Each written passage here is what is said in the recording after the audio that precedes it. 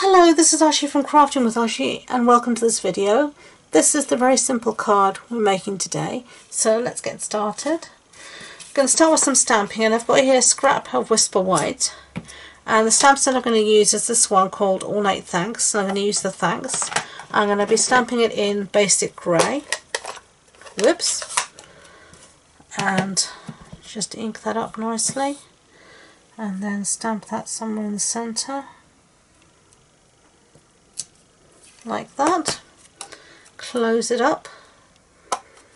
I always close up my ink pads because otherwise I'm going to stick everything in them. I've already got my fingers in them. So, and then I've got here the Everyday Label Punch, and I've got a piece here, a scrap piece of Petal Pink, and I'm just going to punch out a piece like that. And then we're just going to punch out again our sentiment using the same punch. So just try and get it as straight as you can.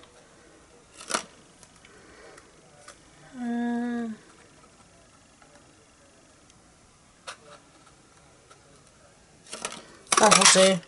Enough faffing about with it. Okay, so then all I'm going to do is cut my backing piece here in half, and then I'm going to put some snail on the back here quickly, and we're just going to use our Petal Pink piece to mat, just like that.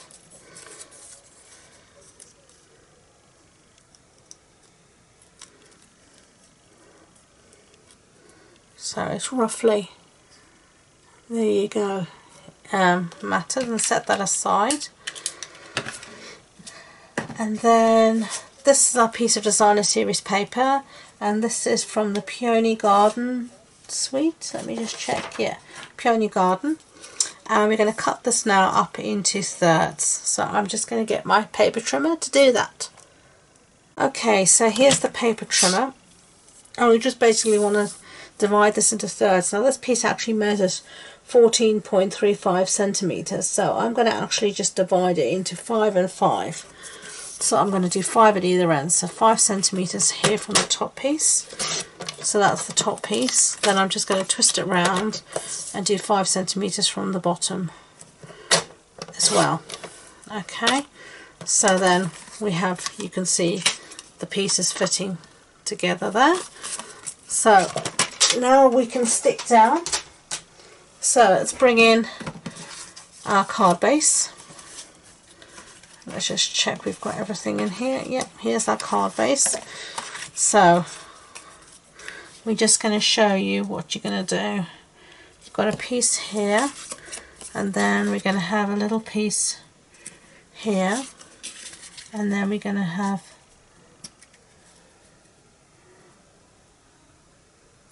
our piece here, and that's how it's going to look. So let's start.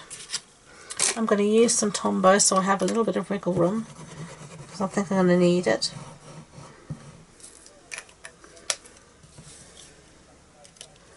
And I'm just leaving a little bit of a border around the base as much as I can.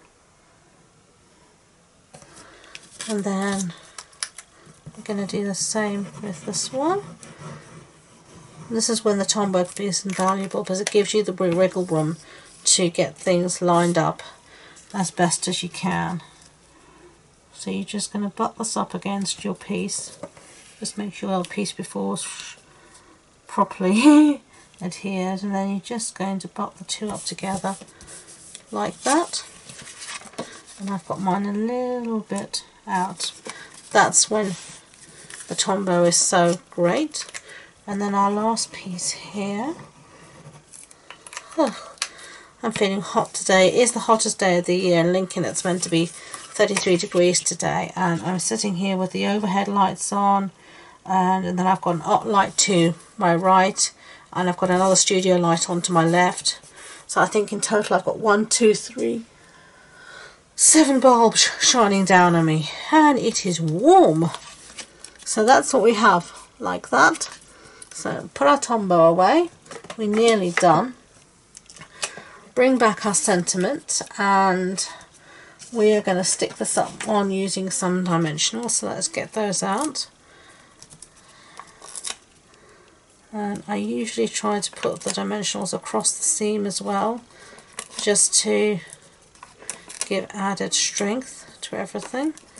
And as you know, I'm usually quite generous with my dimensionals, so I think that will do, even for me.